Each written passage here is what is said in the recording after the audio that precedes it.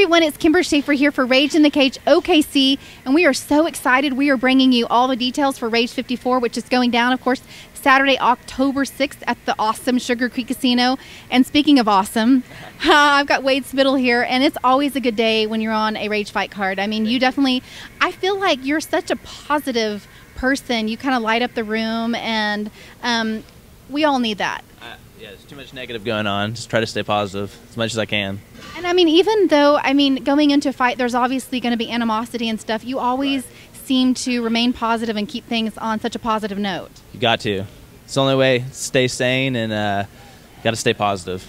Speaking of positive, you're actually coming off of a loss. You are 2-1. So you've got 3 pro fights. Let's talk about your career so far. You've got, the 2 wins in your pro career, and that was really just putting you in such a quick momentum, and then you took that loss. You've had a few months off since that loss. Is it because of that loss?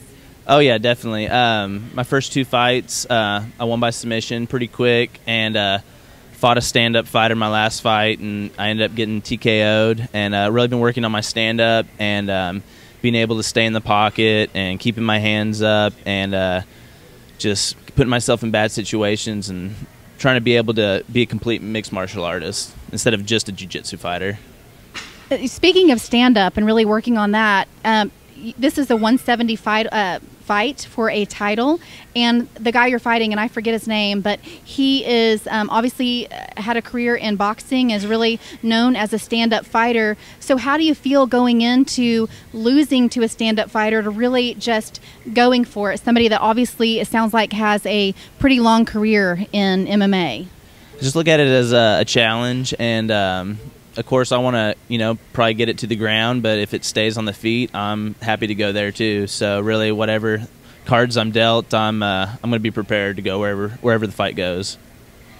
I mean, you've got such a great fight style, and like I said, you bring that positivity, but being somebody that's so positive and then getting that cage and seeing that serious side of you, I mean, I've been there, I've seen that, and I mean, you are such a serious fighter, and you really take this serious. You're obviously a coach, have your own gym going. So, and I've seen you from ground up. I've seen you in your debut fight. I was able to interview you for your debut amateur fight as well as your debut pro fight. So let's talk about just your fights so far. What are some of the high points? And we obviously talked about one of the low points, having a loss there. As an amateur, I went 2-1. It was really good to get that experience and get inside the cage and fight in front of fans and people that didn't want me to win or wanted me to lose. As a pro, I've had a pretty good run. I was unfortunate to lose my last fight. I think 9 out of 10 times I could have beat him, but it's just the cards I was dealt that night, and I'm just looking to bounce back and have a highlight performance my next fight. Well, sounds great. Now, I want to also get in there that you are a gym owner. Let's talk a little bit about Prodigy MMA, what you offer there, and, how someone that really wants to get into the fight game can come and try out your gym. Oh, yeah, of course. I'm one of the coaches at Prodigy Jiu-Jitsu. I run the one in Oklahoma City, and my coach, Tyler Griffin, he owns the one in Edmond, and we have a huge kids program. Got a lot of MMA fighters, and it's just a good place for if kids are getting bullied or mistreated or family problems at home. It's a really good place for kids and even adults, young adults, older adults, guys, girls.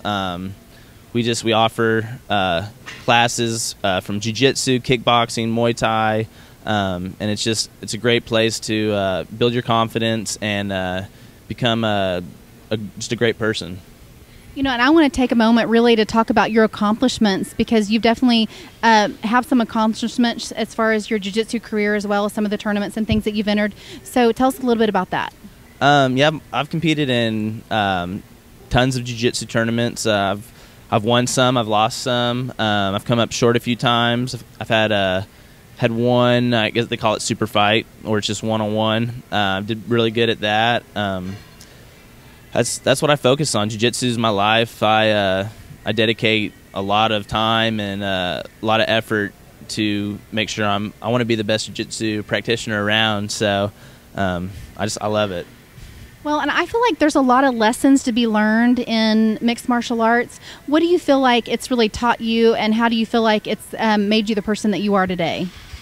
When I first got in, you know, I thought I could hang with anyone, and it's really humbled me, and it's definitely made me more confident, and it's definitely given me tools inside and outside of the mats. I use jiu-jitsu in every day, from when I'm driving to when I go to work.